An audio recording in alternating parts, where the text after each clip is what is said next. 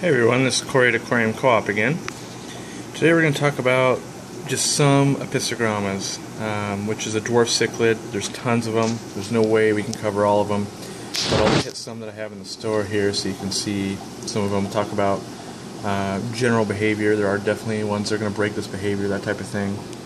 But what we're looking at right here, these are called orange flash, and this is Apistogramma Cichlids. And there's different color variants here. I only have the orange one. They also come in super reds, and they also come in a wild type and stuff like that. So these are the orange flash. Males have lots of color, females don't.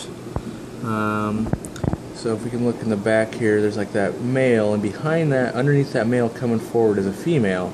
So, you know, bright orange fins, almost nothing.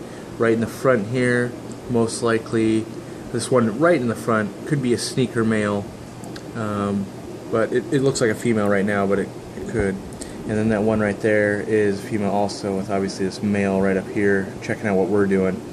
That's kind of the cool thing about cichlids, and these are dwarf cichlids, they only get about 3 inches, is that they do have tons of personality, and they've been very popular in the hobby for a long time. Sometimes they fall out of favor. Now they're definitely making a comeback in the last 5 years or so. And they're an egg layer, pretty easy to spawn a decent amount of them. Some of them are very difficult, but yeah, so we have orange flash here. I'm going to show you some Borelli, Apistogramma Borelli, and these are the blue form, so to speak.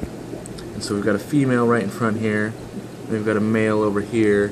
These guys end up getting really big dorsal fins. You can kind of see, I mean, they're still small now. Got some decent fins to them. Here's another guy coming to check us out because we're looking at them. It's kind of that personality. And then you see another one that sees that we're looking at them, so he came to investigate too. So that's kind of the cool thing about Apistos, is they are aware that someone's looking in. You know, we're hanging out. They know it.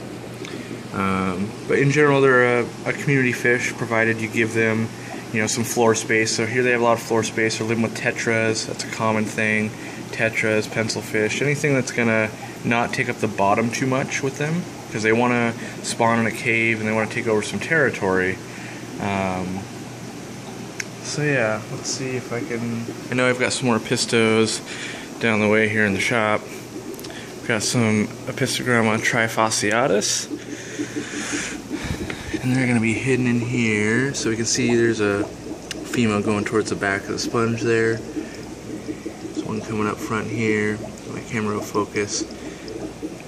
These guys are still young, so not super duper colorful. You can see some more. You can see a male hiding out back there, but once again, they're coming to check us out, and that's a good thing. Instead of fish running away, they're coming to check us out. And that's what you get with that cichlid mentality, is they want to see what's going on. They're going to interact with the owner. But yeah, so Apistos, real popular. They're anywhere from, on a good deal, you can find them for $10 all the way up to hundreds of dollars if they're rare enough, wild caught. Typically, my store, they're anywhere from 13 to $18 depending on variety. A lot of times people just buy them in a pair. Not a lot of people keep them in a colony. It is fun to keep them in a colony. I do recommend you try it sometime. But yeah, so that's just a brief overview on Apistogrammas. If this was interesting to you, I recommend you Google it some more, you check it out, you come in and talk to us. But yeah, it's a good addition to at least a 20-gallon tank or larger. So until next time, talk to you later.